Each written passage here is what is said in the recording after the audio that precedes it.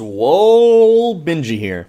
Today, let's just talk about what there is to do in Albion Online. One of the most asked questions I get in my videos comments section, especially the tutorial videos, is, what do I do after this? What do I do after the fastest start? What do I do after the perfect start? What do I do after I've got my first month's premium?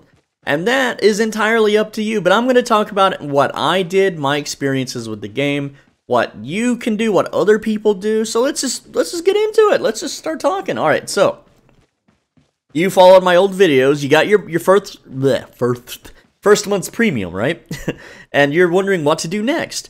Look, the world is your oyster. You can do whatever the heck you want with it, okay? So if you want to continue like doing dungeons and maxing out your specs, that's great. If you want to start building your bankroll, building houses, getting more farmland, that's also great. If you want to start doing corrupted dungeons with your, premium and getting some stuff that way, that's great. There's so many things you can do. Like right now, if I go to Twitch and I look at what everyone's doing on Twitch, I can see that most people are doing corrupted dungeons. That's the go-to. That's the standard thing that people play this game for. When they log in, they get their dopamine hit, they get their fix, they go and do 1v1 corrupted dungeons. I personally don't like corrupted dungeons. I think they're slow, they take forever to clear, the rewards aren't really worth it until you hit Slayer difficulty. The rock, paper, scissors 1v1 meta is not fun to me. I don't like the fact that they can run away and reset the fight. That's really stupid. Whenever I fight someone in an MMORPG, yeah, if they run away, then it's whatever, but, like, that's kind of lame. I want to fight to the death. I want like a 1v1 mode, right? Some people, they have friends they do Hellgates with, they do the Avalonian raids, they do all sorts of different things. Maybe they do the ZVZ stuff, Like one thing that I somewhat enjoy doing is picking a giant AoE death ray weapon and doing the faction warfare stuff, but it's not always available. Like right now, looks like Martlock is capturing Adren's Hill.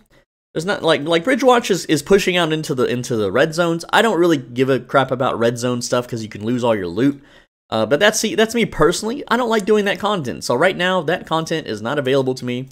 Looks like Limhurst is pushing into Bridgewatch too. So I could come here and defend.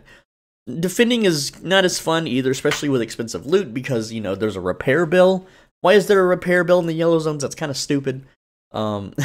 Anyway. The point is that, like, this is not really content that I want to do. I want to be in the big blob taking over the zones, not so much being the small blob trying to defend. So when they push here, eventually Bridgewatch will probably push back. I don't know why Limhurst is bothering with the yellow zone stuff, daring the bandit assault anyway. Like, they really should be pushing in here if they want to min-max their points, but that's besides the point. You do whatever you want in the freaking game, okay? You do whatever it is that you like doing. And here's my story. When I first started the game, I wanted to be a main tank. I wanted to be a big beefy tank boy. I mean, my name is SwoleBenji. I'm supposed to be big and tough and buff and not having friends. I was like, everyone wants tanks. Everyone likes tanks in MMORPGs. I want to be a tank. So that's how I started my journey in this game. I was a tank doing group dungeons, but I was also a lumberjack because lumberjacks are manly and big and tough and rugged, and all the women want to have sex with lumberjack fireman tanks, right? So the point is that I would gather wood, and I would also do group dungeons. Unfortunately, when I did group dungeons, I learned that this game has a lot of rats, and what I mean by that is, I would invite people from looking for group chat to do red zone group dungeons, right? Because that's what was worth doing in group dungeons. And we would faction flag up in Fort Sterling, and we would go out to a red zone dungeon, like tier 6, tier 7, zone, whatever. And we would do dungeons, but every single time, because I didn't know anybody, I didn't know anybody in these groups. They had their own little pocket of friends, and whenever they saw me advertising, looking for group red zone faction flag dungeons, they saw money. They saw an opportunity to make big bank, and they did. Tanking sets back then, they weren't as cheap as they are now. They were quite expensive. I had to gather for like a couple hours to afford a tank set. So I would go out with these random people I don't even know. I would tank the dungeon, and about halfway through or towards the end of the boss, where we get to the boss, 5 dudes would pile into the dungeon and murder us. They would kill everyone except for the person ratting them out. It would be funny enough because, like, we could fight back and, oh, suddenly the healer isn't healing us. The healer just dropped group, what the fuck? And the healer's now healing the killers, what? Like, the healer would literally heal our murderers, and we're like, oh, that son of a gun. He turned traitor and killed us, right?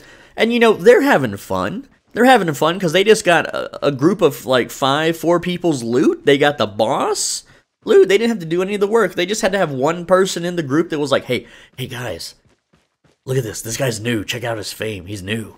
Let's kill him, right? And that was the game to them. That's why they logged in every day to play this game, right? And yes, it's something that I could do. I could join group dungeons that people never do anymore because they just do, you know, hardcore expeditions. But the point is that I could join group dungeons, and then I could whisper to my friends, hey, this guy's looking juicy. He's got a Black Panther mount, guys. Come kill him, right? But I never really did. I just wanted to take dungeons and make friends, but I never did. It was a wasted venture, and I eventually found myself bankrupt. I found myself poor, and I wasn't able to afford premium, and I wasn't able to afford re-gears, so I was just a poor boy chopping wood, trying to make my way back up in this world of Albion, right? And I would go to the YouTubers' channels at the times, and I would see what they're doing, and they'd be out in Red Tree Enclave killing everybody, and they would be out doing 1v10s, you know, they'd be out doing all this crazy PvP stuff, and I was like, man, I want to do that. I started doing solo dungeons, right? And my friends from World of Warcraft would show me around. And the very first Red Zone solo dungeon I ever did, because I started to do like a DPS set, Great Axe, you know, everyone told me on Reddit, everyone said in the videos that Great Axe was the fastest dungeon farm. So, of course, I picked up Great Axe, I picked up the Lightning Jacket, the Stalker Jacket, this is the Spectre Jacket, the Stalker Jacket, you know, because people told me it was fast.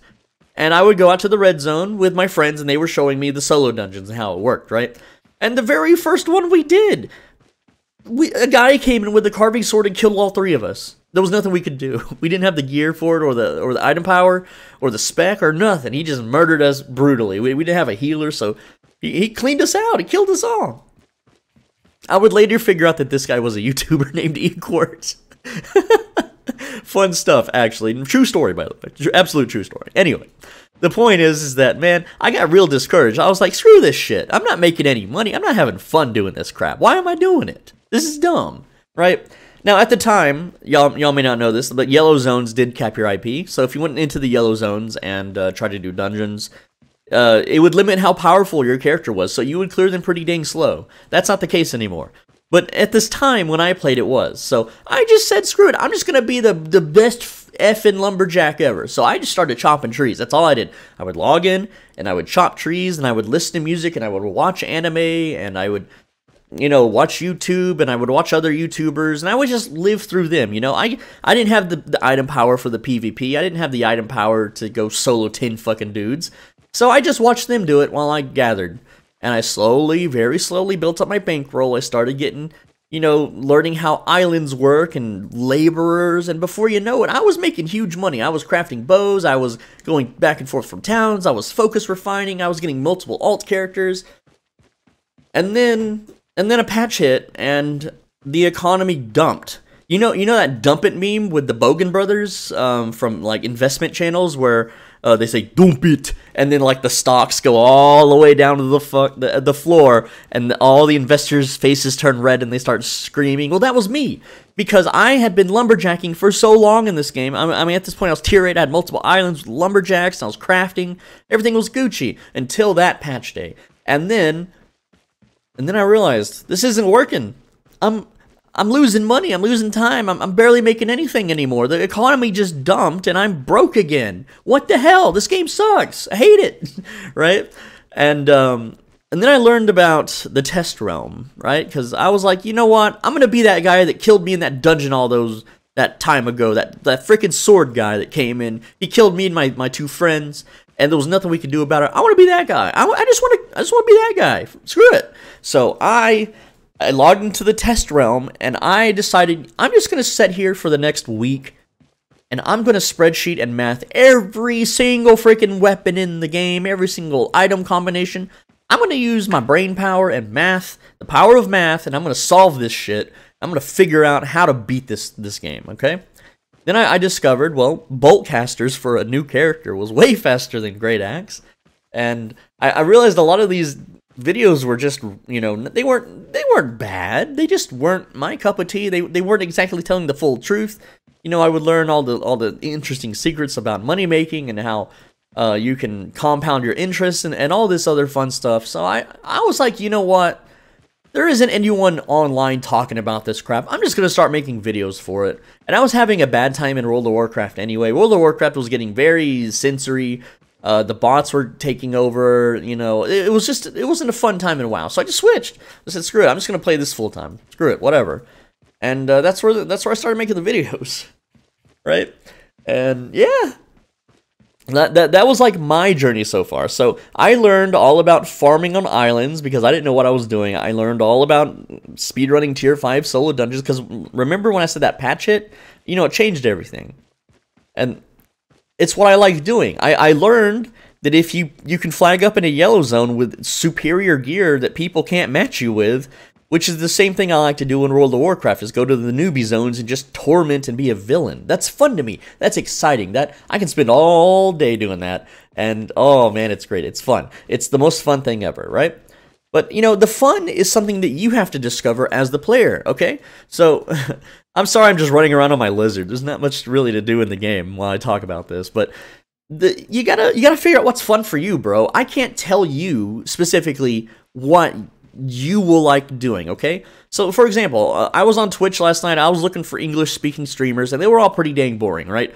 There was, like, someone doing an Avalonian raid, and then they just died and kneeled for 10 minutes while the raid cleaned up. Like, that's boring. Who cares? Like, once you have money and fame in the game, like, fame being your experience points for your weapons and stuff, you don't really need any more. Like, once you're set, you're set. You can just play however the heck you want. But I did find a guy, and here's what he did. The whole time, he would take a tier 4 flat set worth about 20 to 30,000 silver. He would flag up and go into the red zone, and he would have like 10 dudes follow him, and he would just kill one of the 10 dudes. And this guy, you know, he's like throwing away 20 to 30,000 silver at a time, but he's just killing people, right? And he found it highly enjoyable. That's what he liked doing. He wasn't making a profit. He didn't need to make a profit. The dude was loaded, right? The amount of money that I can make in 30 minutes at most is 5 million silver, which is huge. That's a huge amount, and it took me many, many months and a huge investment to be able to reach that point, right? So for his set to cost 30,000, for me to do the same thing, in 30 minutes, I can get about 166 sets of items in 30 minutes. So I could do what he was doing 166 times. But the thing is, I don't find that activity fun. Sure, he's killing people, and they're losing their 500k set, and all the other blues are just kind of divvying up the loot, right? That's why the blues do what they do. But to me, killing someone to raise your arbitrary number, like you can see on this character, it's only 1.7 million. I don't give a shit. I don't care if someone looks at my stats page and is like, wow, he's only got 1 million PvP fame. What a loser, dude. I gotta change this. I'm up to 27k now. Thanks, guys. But the point is that I don't care about my stats. If I play Call of Duty and I get 1 kill for every 10 times I die, and my kill death ratio is like 0.1, I don't care. I don't care at all. I just want to like do some stupid meme stuff and go me over the microphone as I knife people in the back. That's how I play games like that. I don't care about being no pro gamer or having big stats, but hey, that guy did, and he was having fun doing it, and that's what he does in Albion Online. He's having a blast. You gotta figure out what you want to do in Albion Online, not what I tell you to do. So if you want to be the big alpha male, you know, you can't let your friends see that you're doing tier 5 dungeons because that's shameful, or it's disgraceful to use tier 8.3 gear in a tier 5 because it's not fair, then don't. You don't have to, like, it's what I like to do. Everything on this channel, it's what I like to do. It's what I find interesting. It's what I find fun, okay? And, like, for me, this game is basically Farmville at this point. Like, I go here, and I have, what, 44 farm plots? Look at all this junk on this island. Just throw it anywhere. Who cares? I just go here. I do my farm work. I'm not doing it right now because I compound my, my interests. Let's claim that. At the end of the month, I'm going to get 4 chests of this horse, and then next month, I'm going to get 4 chests and the next mount, which is the ghost boar. So why would I subscribe now? I mean, yeah, look, I got 11.5k gold. Yeah, I could literally hit pay gold right now in 1 month. Boom, easy mode, right? I can afford it, and by the time next month rolls around, I will have the referral rewards to pay for itself. It doesn't matter. But to me, I'm not gonna play a game that like to me that's not fun. I want to min-max my interests and my earnings, and so I'm gonna wait. I'm a patient gamer. I got the time. I can wait 11 more days as of filming this video and subscribe on that very last day. I'm fine with that. That's absolutely fine, right? So you got to find out what's fun for you. If you enjoy the 1v1 aspect of PvP and rock, paper, scissors, hey, corrupted dungeons, that's the big popular thing that everyone does. If you want to do the ZVZs and join a guild and be an ant in a anthill fight, you know, great, cool, awesome. I'm not going to that one. Me, I like to have multiple islands. I like to have multiple sources of income. Oh, here's all my sources of income. Let me just, I've shown this before in videos, but I've got laborers. I've got laborers that return goods. I've got mercenary laborers. I've got mercenary laborers leveled up and stocked away for the one day, years from now, because I don't know how long this game's going to last. It could be dead in a year. It could be thriving like EVE Online in several years. I have done my prep work because every MMORPG, they eventually buff the underdog. And the underdog is mercenary laborers. So I got a whole bunch of those packed away. So the very day that those get buffed, I'm loaded. That's free money. Now, I've also got skins and tier 8.3 items, which the last patch really reduced the value of tier 8.3 items. This has went down by only 100k. That's not a lot. It's not bad. You know, it's not terrible. This went down, 2 million. So I lost 2 million on this thing. Whoop-de-doo. It doesn't matter. 2 million ain't shit to me anymore. And that's what I like about the game, is that I'm not reliant on heavy grinding to be rich. I can afford everything in this game, and that's what's fun to me. If I want to go out and buy a mammoth, I don't have to swipe a credit card. I don't have to do endless farming for a month to afford it. I have enough stockpiled away, and my characters across all of my accounts are all powerful enough to easily afford it with just a teeny bit of work. Just a tiny little bit of work, all right? I own several islands and houses and all that stuff, so to me, that I feel accomplished. I feel like I went from being dirt poor, dying in group zone dungeons, being bankrupt, to having countless islands, houses, resources, specs, and multiple characters. So I am able to make money way faster than when I started this game, and to me that's fun, that's cool. You know, but now I'm at the point where, like look at this mount is like, this mount was 22 million, now it's 18 million, it went down. But the point is that, you know, I got that Gucci stuff going on, and I'm cool with that, you know? Some people, they want their Gucci PvP stat up. They want their PvE fame up. They want their gathering fame up. They want to max every node on the Destiny board. Woo! Let's max every node. That's what they want to do. Me, I don't care about that stuff. You got to find out what you care about. So when people ask me, what should I do after your video? Do whatever the hell you find fun. Do you want to be the world's best bow crafter? Go craft bows. I wanted to do that at one point, and I found out it sucks. Just like at one point as a teenager, I wanted to work for a retail company because I thought it would be cool to go into the back room where all the stuff is and just hang out or something. I don't know, I was a weird kid, okay? But I found out that that sucks, you know? Like, if you ever work retail, don't ever get into management. Just don't. Don't even get into a supervisory position. It's not worth the pay. It's not worth the stress and the headaches and the other people. It's not so much the customers. I mean, yeah, if you can't deal with customers, you shouldn't be in retail. But it's the other employees. It's the corporates, okay? That's the worst part about retail. So anyway, like, you gotta find out what's fun for you in Albion. You gotta find out what you want to do. Yeah, you can watch plenty of videos and see what they're doing and emulate it if you want. Find out if it's for you or not. Me, personally, I don't like giving up loot to anybody. Yeah, I can go to Red Tree and get some kills. Sure, I absolutely could. I can go pull out a crossbow and use a one-shot snipe combo and kill people.